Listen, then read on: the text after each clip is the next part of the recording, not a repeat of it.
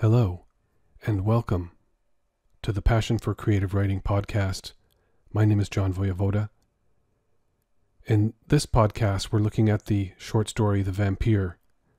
The story, The Vampyre, written in 1816, is the product of the year without summer.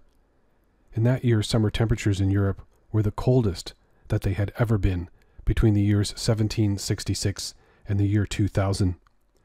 One night that summer, at the Villa Diodati in Lake Geneva, Switzerland, the writer George Gordon Noel Byron, also known as Lord Byron, suggested that those present should each write a ghost story. There were at least two writers there whose writings would go down in history. One was Mary Shelly, who 2 years later would publish the book Frankenstein.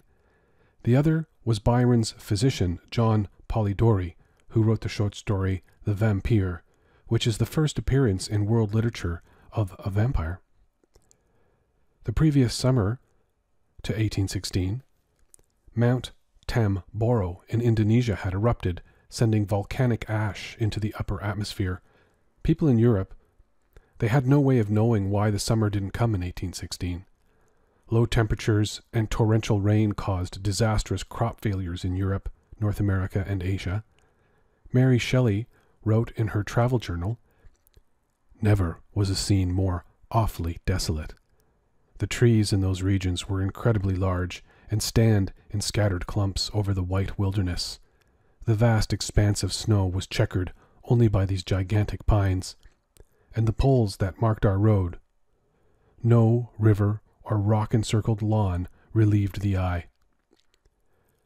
Also, that summer, Lord Byron wrote a poem called Darkness, which I'm going to read right now. Darkness.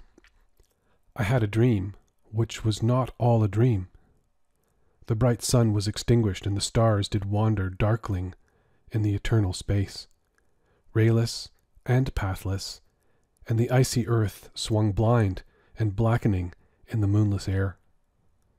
Morn came and went, and came, and brought no day, and men forgot their passions in the dread of their desolation, and all hearts were chilled into a selfish prayer for light. And they did live by watchfires, and the thrones, the palaces of crowned kings, the huts, the habitations of all things which dwell, were burnt for beacons. Cities were consumed, and men were gathered round their blazing homes to look once more into each other's face. Happy were those who dwelt within the eye of the volcanoes and their mountain torch. A fearful hope was all the world contained.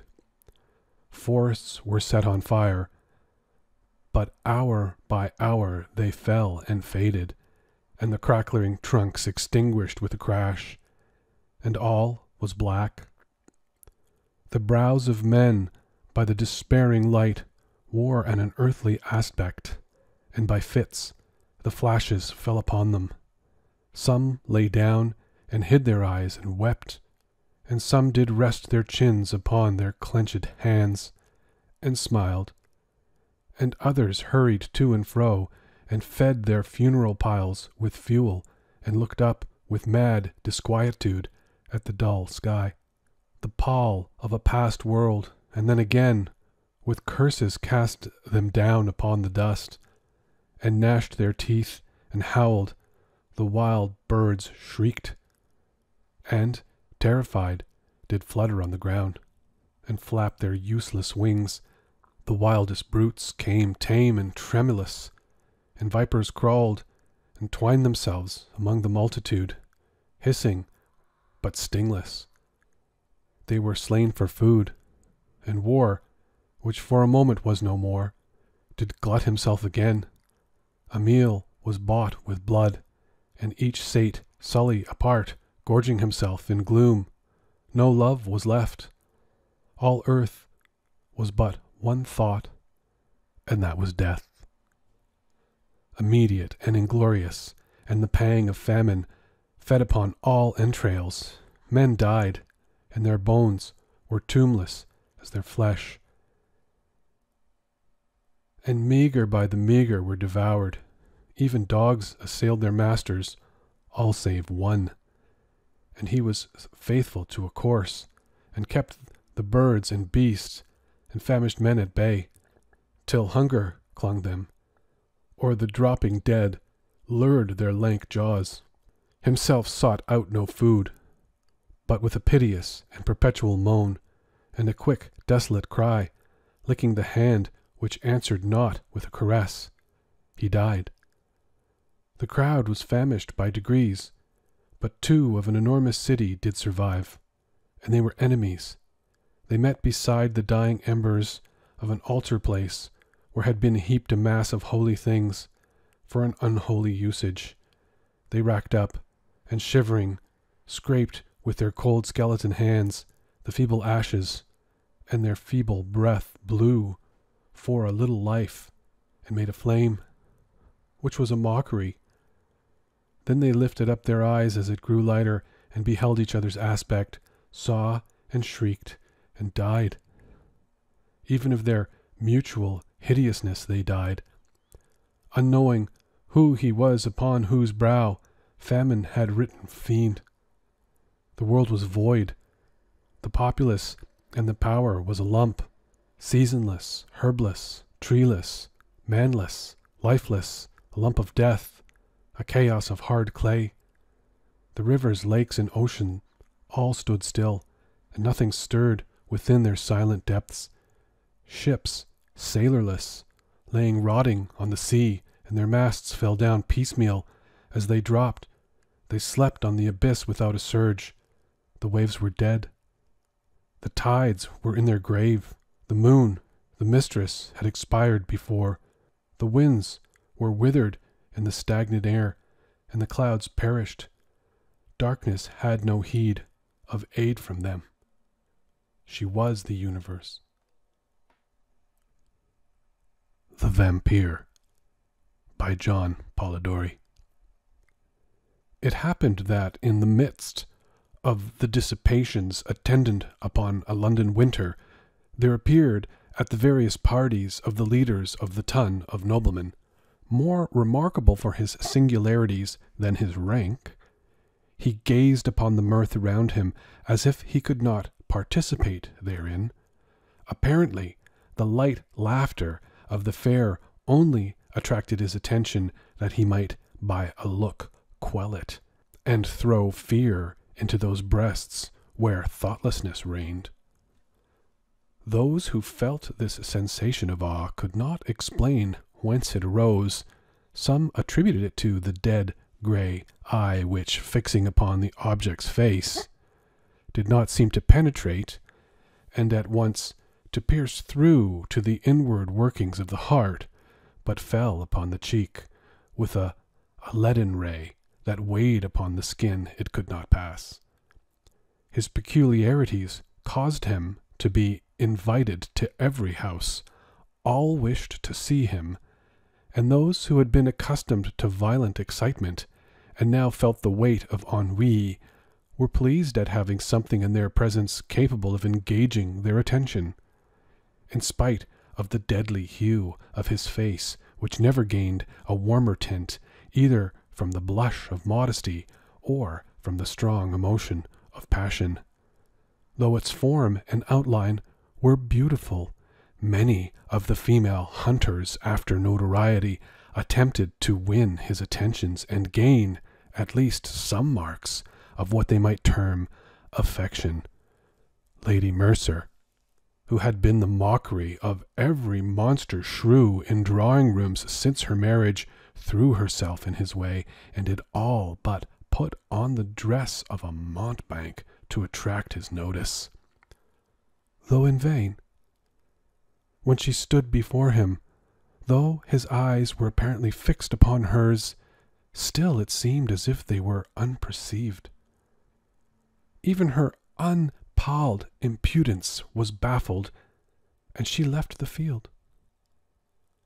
But though the common adulteress could not influence even the guidance of his eyes, it was not that the female sex was indifferent to him, yet such was the apparent caution with which he spoke to the virtuous wife and innocent daughter, that few knew he ever addressed himself to females. He had, however, the reputation of a winning tongue, and whether it was that it ever overcame the dread of his singular character, or that they were moved by his apparent hatred of vice, he was as often among the females who form the boast of their sex from their domestic virtues, as among those who sully it by their vices. About the same time, there came to London a young gentleman of the name of Aubrey. He was an orphan, left with only sister in the possession of great wealth, by parents who died while he was yet in childhood, left also to himself by guardians, who thought it their duty merely to take care of his fortune, while they relinquished the more important charge of his mind to the care of mercenary subalterns. He cultivated more his imagination than his judgment. He had, hence, the high romantic feeling of honor and candor, which daily ruins so many milliners' apprentices. He believed all to sympathize with virtue, and thought that vice was thrown in by Providence merely for the picturesque effect of the scene. As we see in romances, he thought that the misery of a cottage merely consisted in the vesting of clothes, which were as warm, but which were better adapted to the painter's eye by their irregular folds and various colored patches. He thought, in fine, that the dreams of poets were the realities of life. He was handsome, frank, and rich. For those reasons, upon his entering into the gay circles, many mothers surrounded him, striving which should describe with least truth their languishing and romping favorites. The daughters, at the same time, by their brightening countenances when he approached, and by their sparkling eyes when he opened his lips, soon led him into false notions of his talents and his merit.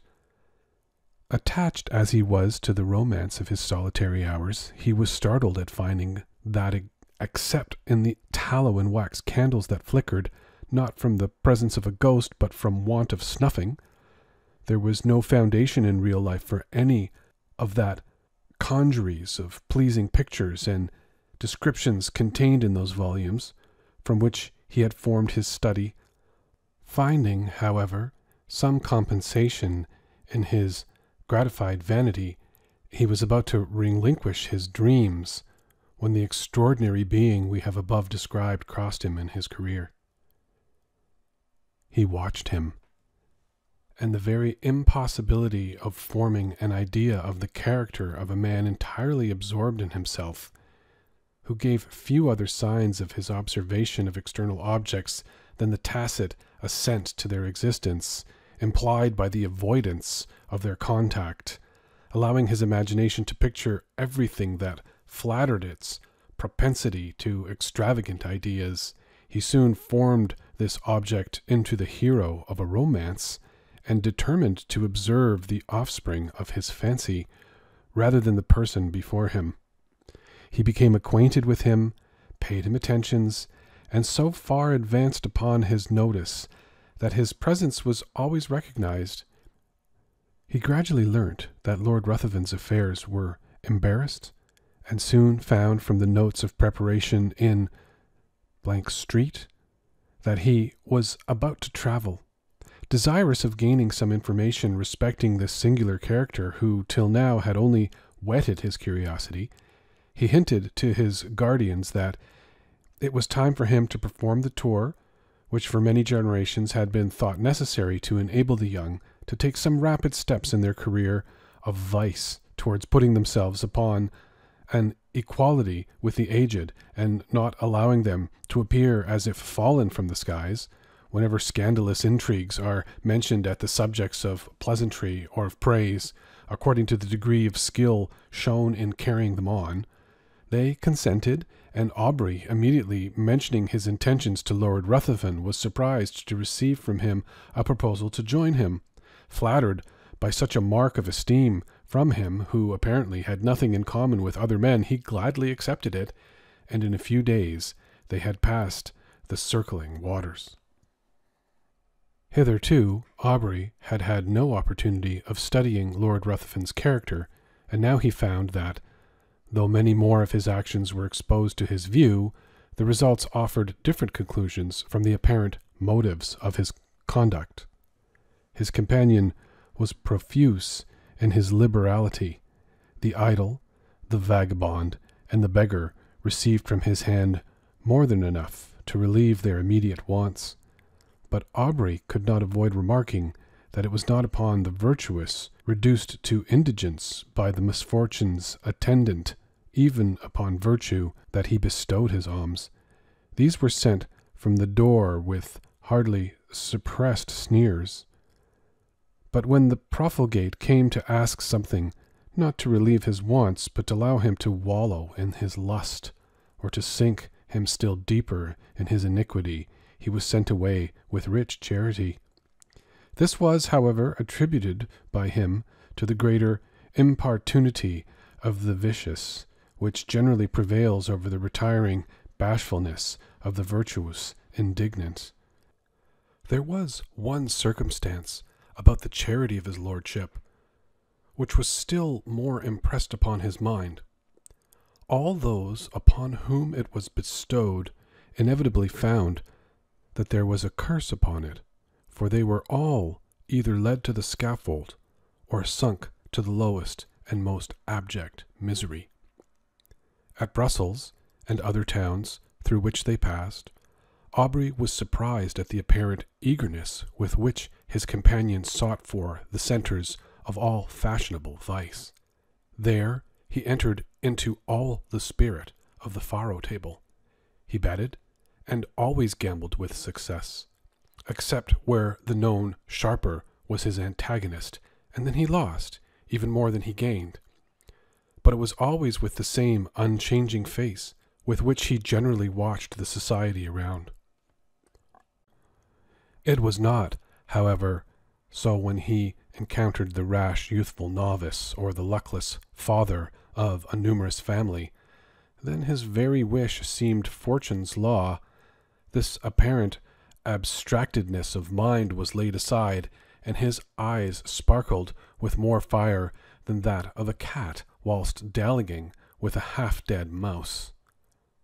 In every town he left the formerly affluent youth, torn from the circle he adorned, cursing in the solitude of a dungeon the fate that had drawn him within the reach of this fiend, whilst many a father sat frantic amidst the speaking looks of mute, hungry children, without a single farthing of his late immense wealth wherewith to buy even sufficient to satisfy their present craving. Yet he took no money from them, but immediately lost, to the ruiner of many, the last guilder he had just snatched from the convulsive grasp of the innocent. This might but be the result of a certain degree of knowledge, which was not, however, capable of combating the cunning of the more experienced. Aubrey often wished to represent this to his friend, and beg him to resign that charity and pleasure which proved the ruin of all, and did not tend to his own profit. But he delayed it, for each day he hoped his friend would give him some opportunity of speaking frankly and openly to him. However, this never occurred. Lord Ruthven, in his carriage, and amidst the veriest wild and rich scenes of nature, was always the same. His eyes spoke less than his lips, and though Aubrey was near the object of his curiosity, he obtained no greater gratification from it than the constant excitement of vainly wishing to break that mystery which, to his exalted imagination, began to assume the appearance of something supernatural. They soon arrived at Rome, and Aubrey, for a time, lost sight of his companion.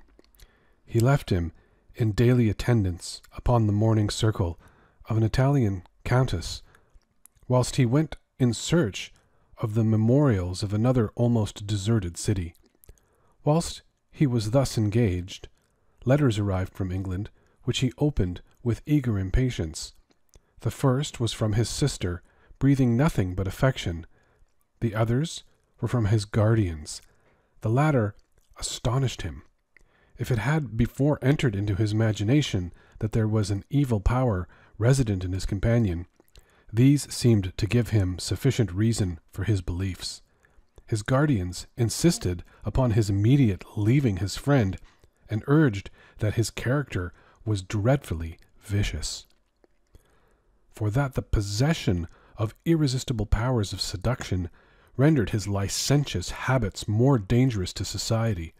It had been discovered that his contempt for the adulteress had not originated in hatred of her character, but that he had required to enhance his gratification that his victim, the partner of his guilt, should be hurled from the pinnacle of unsullied virtue down to the lowest abyss of infamy and degradation. In fine, that all those females whom he had sought, apparently on account of their virtue, had since his departure thrown even the mask aside, and had not scrupled to expose the whole deformity of their vices to the public gaze. Aubrey determined upon leaving one whose character had not yet shown a single bright point on which to rest the eye. He resolved to invent some plausible pretext for abandoning him altogether, purposing in the meanwhile to watch him more closely, and to let no slight circumstance pass unnoticed. He entered into the same circle, and soon perceived that his lordship was endeavouring to work upon the inexperience of the daughter of the lady whose house he chiefly frequented. In Italy, it is seldom that an unmarried female is met with in society. He was therefore obliged to carry on his plans in secret, but Aubrey's eye followed him in all his windings, and soon discovered that an assignation had been appointed, which would most likely end in the ruin of an innocent, though thoughtless girl. Losing no time, he entered the apartment of Lord Ruthven, and abruptly asked him his intentions with respect to the lady, informing him at this time that he was aware of his being about to meet her that very night. Lord Ruthven answered that his intentions were such as he supposed all would have upon such an occasion, and upon being pressed whether he intended to marry her, merely laughed. Aubrey retired, and immediately writing a note to say that from that moment he must decline accompanying his lordship in the remainder of their proposed tour, he ordered his servant to seek other apartments, and calling upon the mother of the lady, informed her of all he knew, not only with regard to her daughter, but also concerning the character of his lordship. The assignation was prevented. Lord Ruthven next day merely sent his servant to notify his complete assent to a separation, but did not hint any suspicion of his plans having been foiled by Aubrey's interposition. Having left Rome, Aubrey directed his steps towards Greece, and crossing the peninsula, soon found himself at Athens. He then fixed his residence in the house of a Greek, and soon occupied himself in tracing the faded records of ancient glory upon monuments that apparently, ashamed of chronicling the deeds of freemen only before slaves, had hidden themselves beneath the sheltering soil or many-colored lichen. Under the same roof as himself existed a being so beautiful and delicate that she might have formed the model for a painter wishing to portray on canvas the promised hope of the faithful in Mohammed's paradise, save that her eyes spoke too much mind for anyone to think she could belong to those who had no souls.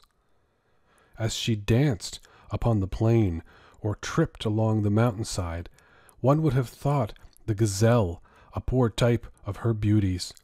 For who would have exchanged her eye, apparently the eye of animated nature, for that sleepy, luxurious look of the animal suited but to the taste of an epicure?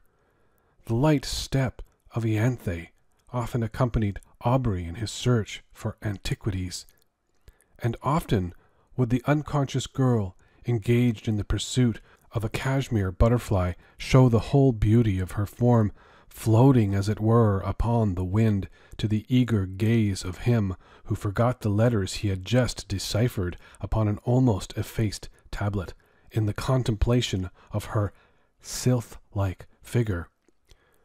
Often would her tresses, falling as she flittered around, exhibit in the sun's rays such delicately brilliant and swiftly fading hues. It might well excuse the forgetfulness of the antiquary, who let escape from his mind the very object he had before thought of vital importance to the proper interpretation of a passage in Pausanias. But why attempt to describe charms which all feel but none can appreciate? It was innocence, youth, and beauty, unaffected by crowding drawing-rooms and stifled balls, whilst he drew those remains of which he wished to preserve a memorial for his future hours. She would stand by and watch the magic effects of his pencil. In tracing the scenes of her native place, she would then describe to him the circling dance upon the open plain, would paint to him in all the glowing colors of youthful memory the marriage pomp she remembered viewing in her infancy, and then, turning to subjects that had evidently made a greater impression upon her mind, would tell him all the supernatural tales of her nurse. Her earnestness and apparent belief of what she narrated excited the interest even of Aubrey, and often as she told him the tale of the living vampire who had passed years amidst his friends, the dearest ties, forced every year by feeding upon the life of a lovely female, to prolong his existence from the ensuing months, his blood would run cold, whilst he attempted to laugh her out of such idle and horrible fantasies. But Ianthe cited to him the names of old men who had at last detected one living among themselves, after several of their near relatives and children had been found marked with the stamp of the fiend's appetite. And when she found him so incredulous, she begged of him to believe her, for it had been remarked that those who had dared to question their existence always had some proof given, which obliged them with grief and heartbreaking to confess it was true. She was detailed to him the traditional appearance of these monsters, and his horror was increased by hearing a pretty accurate description of Lord Ruthven. He, however, still persisted in persuading her that there could be no truth in her fears, though at the same time he wondered at the many coincidences which had all tended to excite a belief in the supernatural power of Lord Ruthven.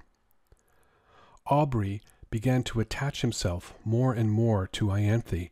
Her innocence, so constructed with all the affected virtues of the women among whom he had sought for his vision of romance, won his heart, and while he ridiculed the idea of a young man of English habits marrying an uneducated Greek girl, he still found himself more and more attracted to the almost fairy form before him. He would tear himself at times from her, and, forming a plan for some antiquarian research, he would depart, determined not to return until his object was attained. But he always found it impossible to fix his attention upon the ruins around him, whilst in his mind he retained an image that seemed alone the rightful possessor of his thoughts. Ianthe was unconscious of his love, and was ever the same frank, infantile being he had first known. She always seemed to part from him with reluctance, but it was because she had no longer anyone with whom she could visit her favorite haunts. Whilst her guardian was occupied in sketching or uncovering some fragment which had yet escaped the destructive hand of time, she had appealed to her parents on the subject of vampires, and they both, with several present, affirmed their existence, pale with horror at the very name. Soon after, Aubrey determined to proceed upon one of his excursions, which is to detain him for a few hours. When they heard the name of the place, they all at once begged of him not to return at night, and he must necessarily pass through a wood where no Greek would ever remain, after the day had closed upon any consideration. They described it as the resort of the vampires in their nocturnal orgies, and denounced the most heavy evils as impending upon him who dared to cross their path. Aubrey made light of their representations and tried to laugh them out of the idea, but when he saw them shudder at his daring thus to mock a superior, infernal power, the very name of which apparently made their blood freeze, he was silent. The next morning, Aubrey set off upon his excursion unattended. He was surprised to observe the melancholy face of his host, and was concerned to find that his words, mocking the belief of those horrible fiends, had inspired them with such terror. When he was about to depart, Ianthe came to the side of his horse and earnestly begged of him to return, ere night allowed the power of these beings to be put in action. He promised. He was, however, so occupied in his research that he did not perceive that daylight would soon end, and that in the horizon there was one of those specks which, in the warmer climates, so rapidly gather into a tremendous mass, and pour all their rage upon the devoted country. He, at last, however, mounted his horse, determined to make up by speed for his delay, but it was too late. Twilight in those southern climates is almost unknown. Immediately the sun sets, night begins, and ere he had advanced far, the power of the storm was above. Its echoing thunders had scarcely an interval of rest. Its thick, heavy rain forced its way through the canopying foliage, whilst the blue forked lightning seemed to fall and radiate at his feet. Suddenly his horse took fright, and he was carried with dreadful rapidity through the entangled forest. The animal at last, through fatigue, stopped, and he found, by the glare of lightning, that he was in the neighborhood of a hovel that hardly lifted itself up from the masses of dead leaves and brushwood which surrounded it. Dismounting, he approached, hoping to find someone to guide him to the town, or at least trusting to obtain shelter from the pelting of the storm. As he approached, the thunders, for a moment silenced, allowed him to hear the dreadful shrieks of a woman mingling with the stifled, exultant mockery of a laugh, continued in one almost unbroken sound. He was startled, but, roused by the thunder which again rolled over his head, he, with sudden effort, forced open the door of the hut. He found himself in utter darkness. The sound, however, guided him. He was apparently unperceived, for though he called, still the sounds continued and no notice was taken of him. He found himself in contact with someone, whom he immediately seized, when a voice cried, "Again baffled!" to which a loud laugh succeeded, and he felt himself grappled by one whose strength seemed superhuman.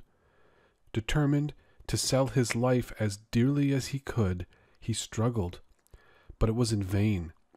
He was lifted from his feet and hurled with enormous force against the ground.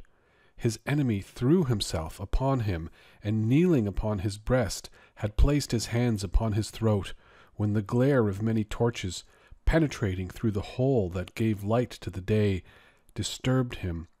He instantly rose, and leaving his prey, rushed through the door, and in a moment the crashing of the branches as he broke through the wood was no longer heard.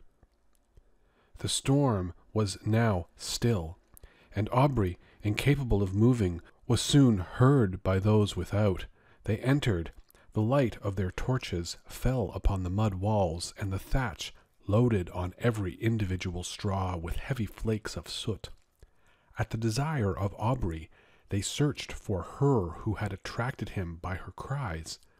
He was again left in darkness, but what was his horror, when the light of the torches once more burst upon him, to perceive the airy form of his fair conductress brought in a lifeless corse. He shut his eyes, hoping that it was but a vision arising from the disturbed imagination, but he again saw the same form when he unclosed them, stretched by his side. There was no color upon her cheek, not even upon her lip. Yet there was a stillness about her face that seemed almost as attaching as the life that once dwelt there. Upon her neck and breast was blood, and upon her throat were the marks of teeth having opened the vein. To this the men pointed, crying, simultaneously struck with horror, "A vampire! A vampire!" A litter was quickly formed, and Aubrey was laid by the side of her who had lately been to him the object of so many bright and fairy visions, now fallen with the flower of life that had died within her. He knew not what his thoughts were. His mind was benumbed and seemed to shun reflection and take refuge in vacancy. He held, almost unconsciously in his hand, a naked dagger of a particular construction which had been found in the hut. They were soon met with different parties who had been engaged in the search of her whom a mother had missed. Their lamentable cries as they approached the city forewarned the parents of some dreadful catastrophe. To describe their grief would be impossible, but when they ascertained the cause of their child's death, they looked at Aubrey and pointed to the corse. They were inconsolable. Both died broken-hearted. Aubrey, being put to bed, was seized with a most violent fever, and was often delirious. In these intervals he would call upon Lord Ruthven and upon Ianthe. By some unaccountable combination he seemed to beg of his former companion to spare the being he loved. At other times he would imprecate maledictions upon his head, and curse him as her destroyer. Lord Ruthven chanced at this time to arrive at Athens, and from whatever motive, upon hearing the state of Aubrey, immediately placed himself in the same house and became his constant attendant. When the latter recovered from his delirium, he was horrified and startled at the sight of him whose image he had now combined with that of a vampire. But Lord Ruthven, by his own kind words, implying almost repentance for the fault that had caused their separation, and still more by the attention, anxiety, and care which he showed, soon reconciled him to his presence. His lordship seemed quite changed. He no longer appeared the apathetic being who had so astonished Aubrey, but as soon as his convalescence began to be rapid, he again gradually retired into the same state of mind, and Aubrey perceived no difference from the former man, except that at times he was surprised to meet his gaze fixed intently upon him, with a smile of malicious exultation playing upon his lips. He knew not why, but this smile haunted him. During the last stage of the invalid's recovery, Lord Ruthven was apparently engaged in watching the tideless waves raised by the cooling breeze, or in marking the progress of those orbs circling, like our world, the moveless sun. Indeed, he appeared to wish to avoid the eyes of all. Aubrey's mind by this shock was much weakened, and that elasticity of spirit which had once so distinguished him now seemed to have fled forever.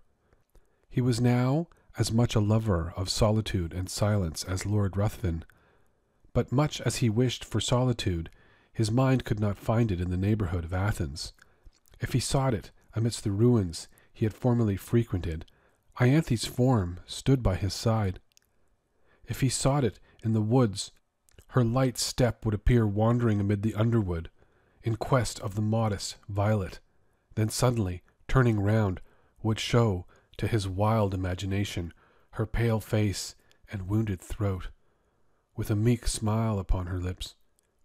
He determined to fly scenes every feature of which created such bitter associations in his mind.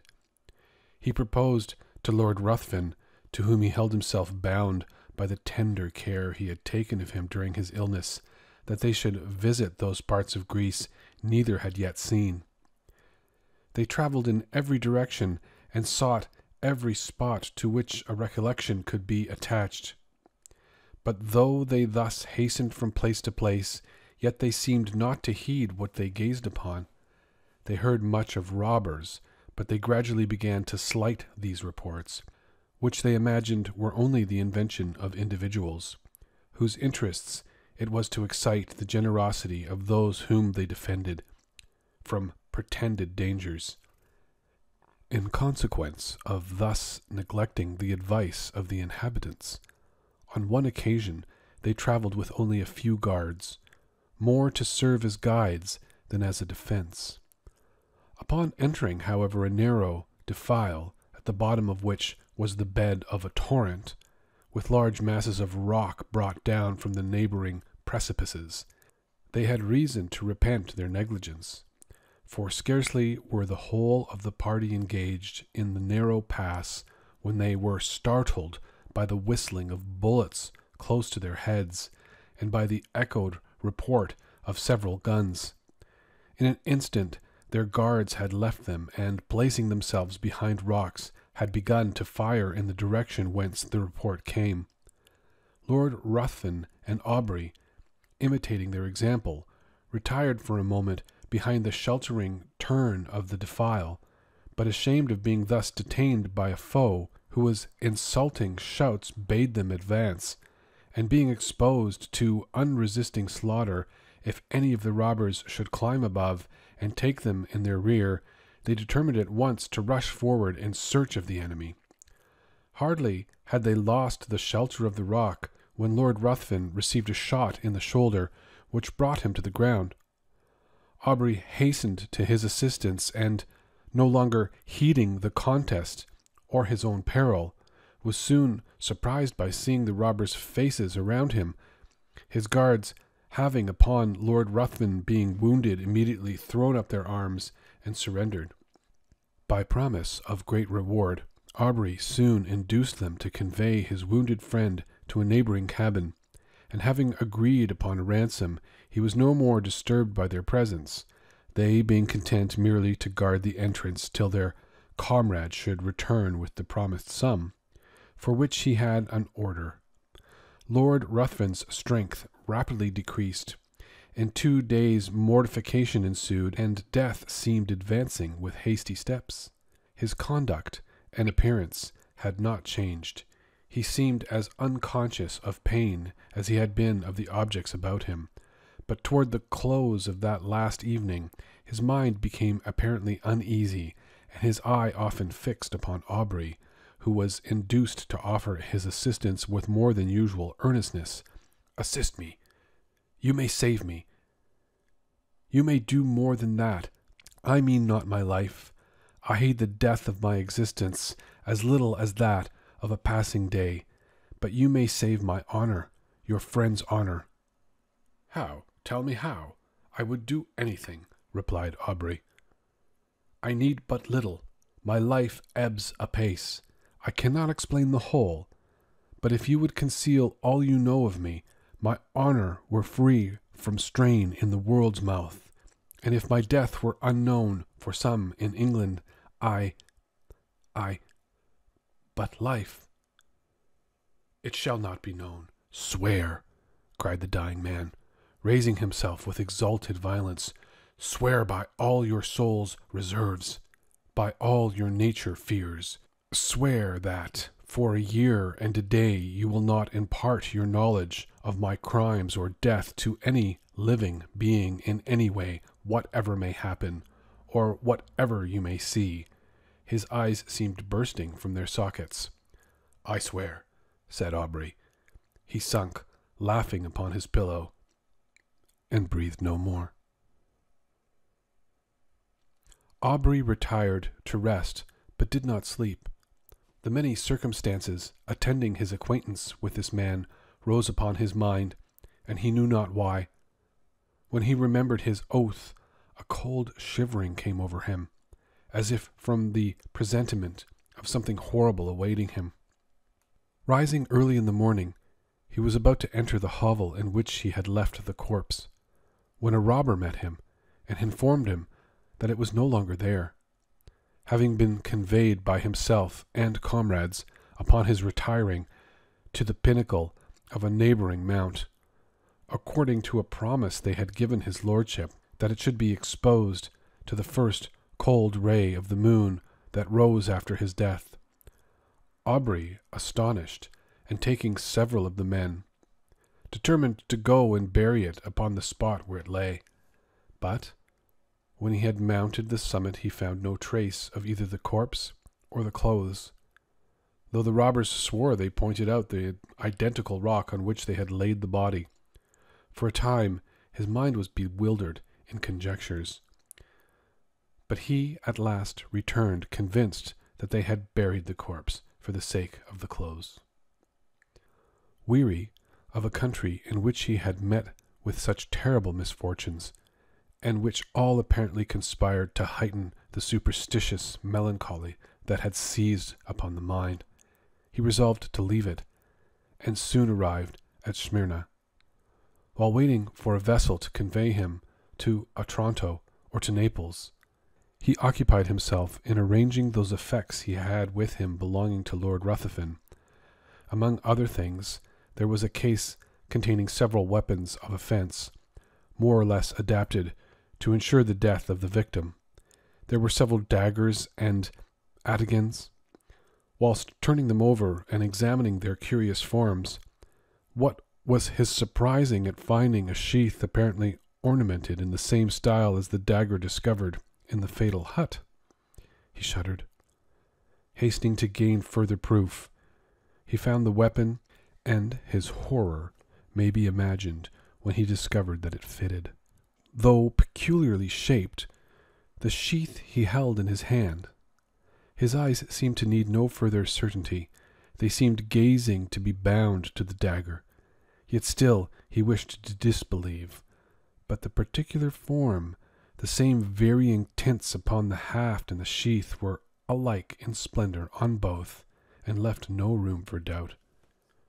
There were also drops of blood on each. He left Smyrna, and on his way home at Rome, his first inquiries were concerning the lady he had attempted to snatch from Lord Ruthven's seductive arts. Her parents were in distress, their fortune ruined, and she had not been heard of since the departure of his lordship. Aubrey's mind became almost broken under so many repeated horrors. He was afraid that this lady had fallen a victim to the destroyer of Ianthe. He became morose and silent, and his only occupation consisted in urging the speed of the postilions, as if he were going to save the life of someone he held dear. He arrived at Calais.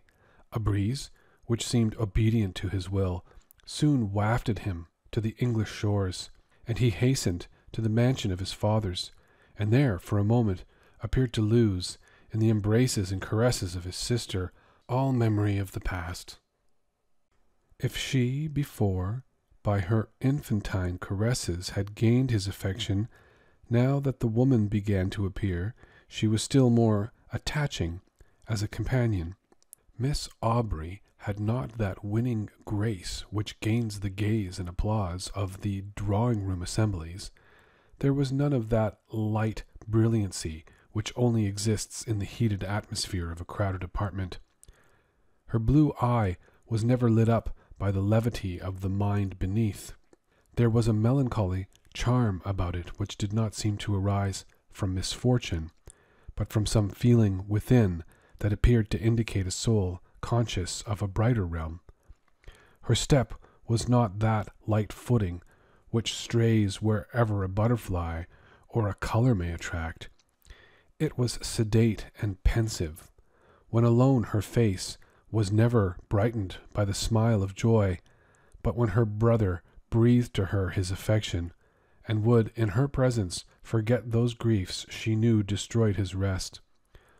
Who would have exchanged her smile for that of the voluptuary? It seemed as if those eyes, that face, were then playing in the light of their own native sphere. She was yet only 18, and had not been presented to the world, it having been thought by her guardians more fit that her presentation should be delayed until her brother's return from the continent, when he might be her protector. It was now therefore resolved that the next drawing-room, which was fast approaching, should be the epoch of her entry into the busy scene. Aubrey would rather have remained in the mansion of his fathers and fed upon the melancholy which overpowered him. He could not feel interest about the frivolities of fashionable strangers when his mind had been so torn by the events he had witnessed, but he determined to sacrifice his own comfort to the protection of his sister. They soon arrived in town and prepared for the next day, which had been announced as a drawing-room. The crowd was excessive. A drawing-room had not been held for a long time, and all were anxious to bask in the smile of royalty, hastened thither. Aubrey was there with his sister. While he was standing in a corner by himself, heedless of all around him, engaged in the remembrance that the first time he had seen Lord Ruthven was in that very place, he felt himself suddenly seized by the arm, and a voice he recognized too well sounded in his ear, "Remember your oath."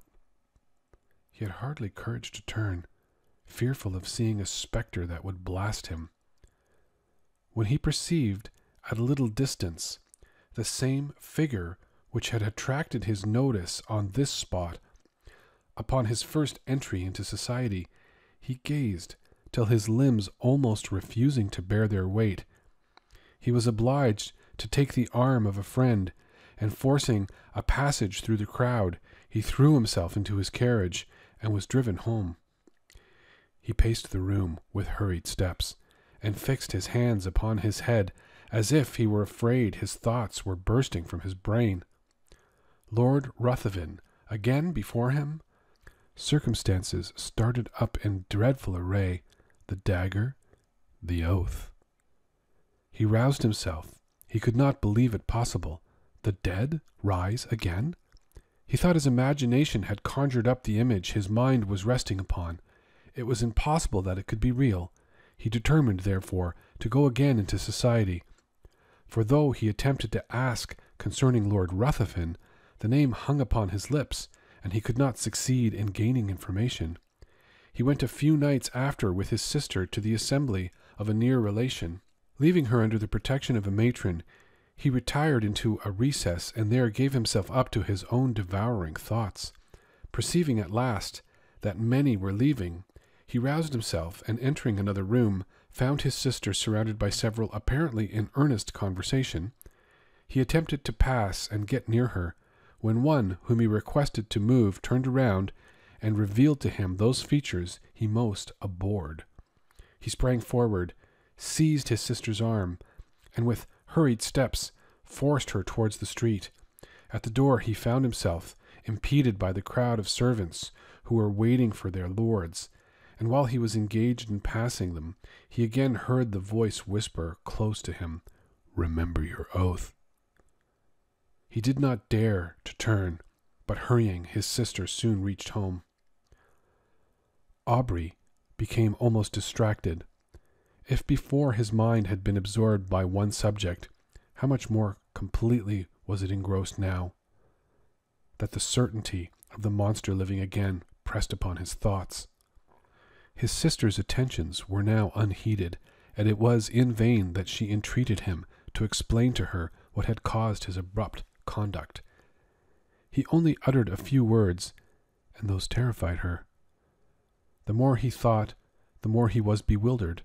His oath startled him. Was he then to allow this monster to roam, bearing ruin upon his breath, amidst all he held dear, and not avert its progress? His very sister might have been touched by him. But even if he were to break his oath and disclose his suspicions, who would believe him? He thought of employing his own hand to free the world from such a wretch, but death, he remembered, had been already mocked. For days he remained in this state, shut up in his room. He saw no one, and ate only when his sister came, who, with eyes streaming with tears, besought him for her sake to support nature. At last, no longer capable of bearing stillness and solitude, he left his house, roamed from street to street, anxious to fly that image which haunted him. His dress became neglected, and he wandered as often exposed to the noonday sun as to the midnight damps. He was no longer to be recognized. At first he returned with the evening to the house, but at last he laid him down to rest wherever fatigue overtook him. His sister, anxious for his safety, employed people to follow him, but they soon were distanced by him who fled from a pursuer swifter than any, from thought. His conduct, however, suddenly changed, struck with the idea that he left by his absence the whole of his friends, with a fiend amongst them, of whose presence they were unconscious. He determined to enter again into society and watch him closely, anxious to forewarn, in spite of his oath, all whom Lord Ruthven approached with intimacy.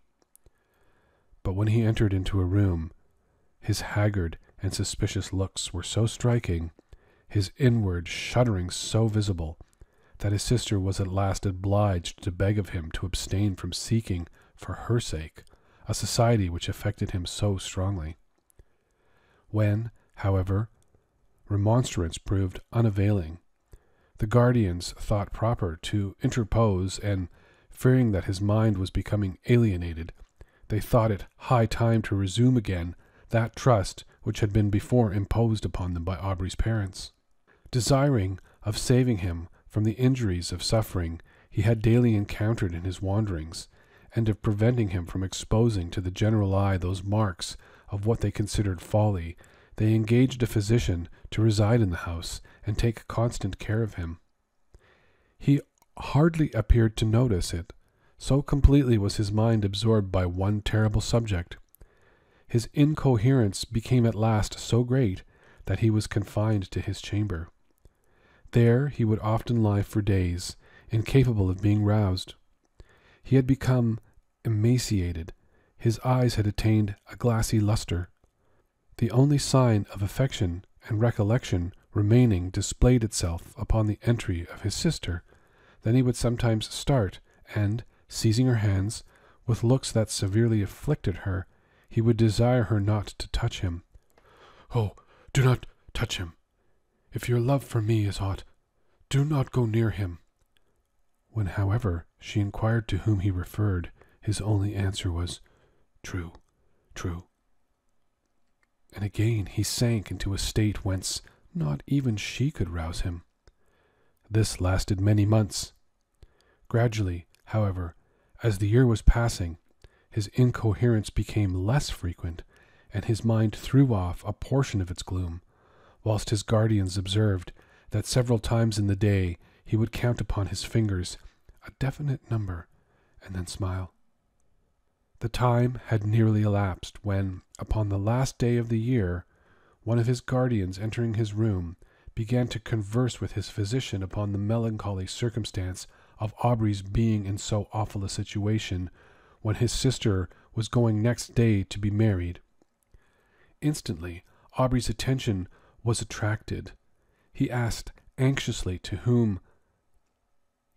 Glad of this remark of returning intellect, of which they feared he had been deprived, they mentioned the name of the Earl of Marsden.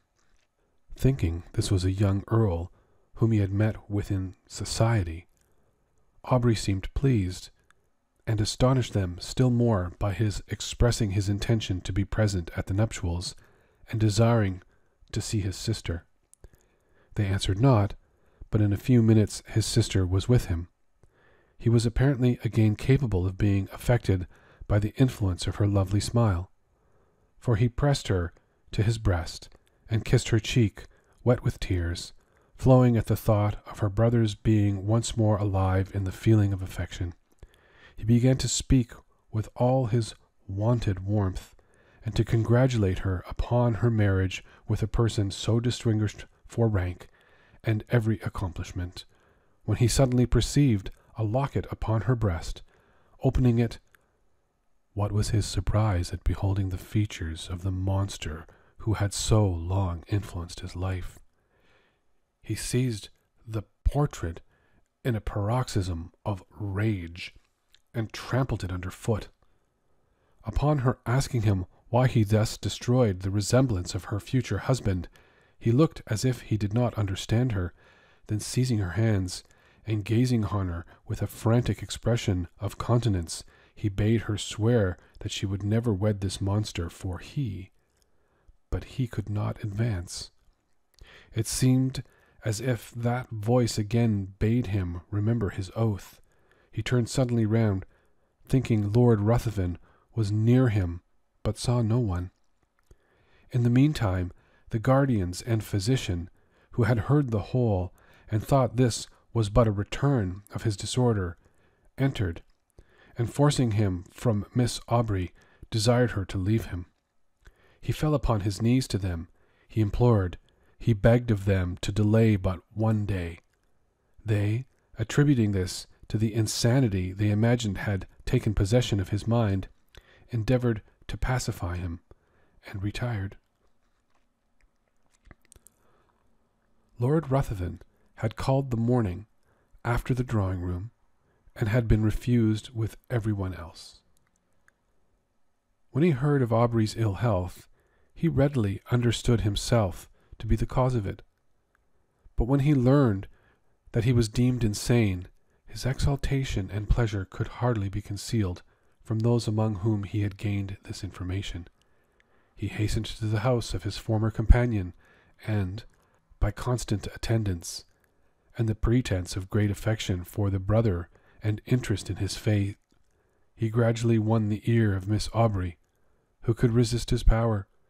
His tongue had daggers and toils to recount, could speak of himself as of an individual having no sympathy with any being on the crowded earth, save with her to whom he addressed himself, could tell how, since he knew her, his existence had begun to seem worthy of preservation, if it were merely that he might listen to her soothing accents.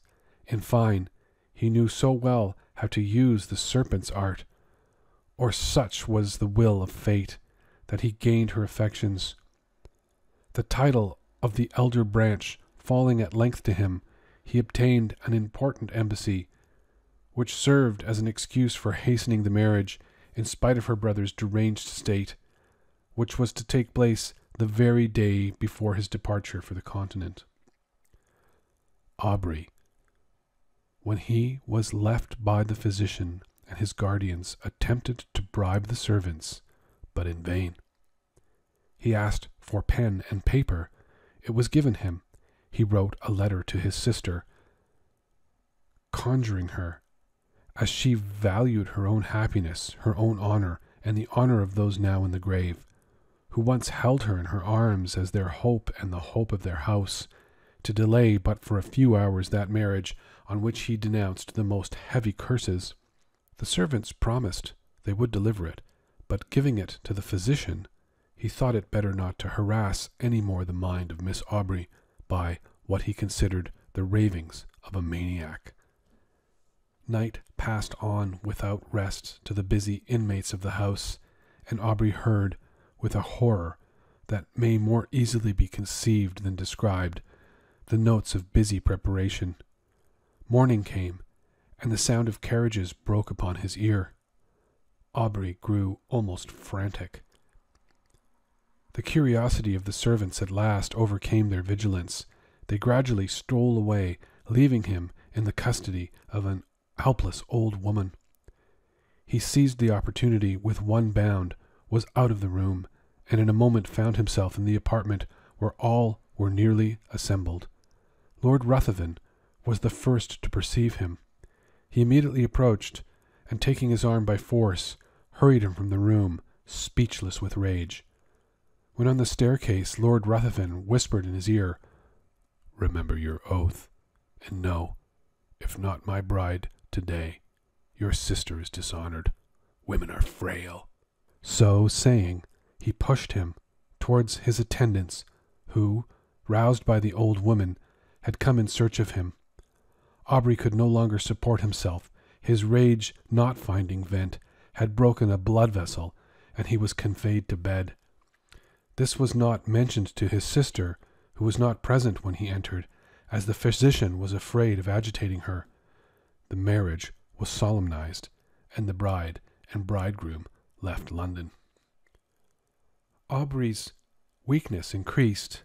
The effusion of blood produced symptoms of the near approach of death. He desired his sister's guardian might be called, and when the midnight hour had struck, he related composedly what the reader has perused. He died immediately after. The guardians hastened to protect Miss Aubrey, but when they arrived, it was too late. Lord Ruthven had disappeared, and Aubrey's sister had glutted the thirst of a vampire. So that was the short story, The Vampyre, written by English writer and physician John William Polidori, who was born on the 7th of September, 1795, and died on August 24th, 1821. And he is the person who's accredited with creating the fantasy fiction vampire genre. And I just want to talk about that story in terms of creative writing. One thing I really like about it is the contrast between the innocence and beauty of Ianthe and the evil of Lord Ruthven. And so that really allows us to contemplate the goodness of Ianthe. And also the description of when Aubrey seems to be insane, but we all, as the audience, we know he's not at all insane. However, the story is in no way political and is really just a fantasy. And I think by having like a creature like a vampire, that's pretty obvious to a lot of people that they don't exist. Perhaps less so back then. Well, definitely less so back then, but not completely. I'm sure that there were scientists back then who understood that these things don't exist. It allows us to gain entertainment from watching somebody who's really expressing post-traumatic stress disorder. It's a pretty clear description of that when he goes insane and comes back to England. And I really like that. I really like that description. However, it's not political, and I wonder if one could get more out of such a storyline by putting it in a political context of, let's say, instead of being a vampire, that Lord Ruthven would be like a communist commissar or something like that. And that he was a serial murderer rather than a vampire. And the reason I sort of have this idea is because I'm not really pulling like a whole lot of wisdom out of the story. I don't know. Unlike the poem by Byron that I read at the beginning, which really invokes in me a real feeling of the whole earth and everything that's lived on the earth, that's had to go through like a famine or something like that. That one is more real to me than this one. And I guess that's why Lord Byron is, the better known writer. But I do really like that story. I thought it was really great. And so that's all for now. And this is the Passion for Creative Writing podcast. I'm John Voivoda. I really wish you all well.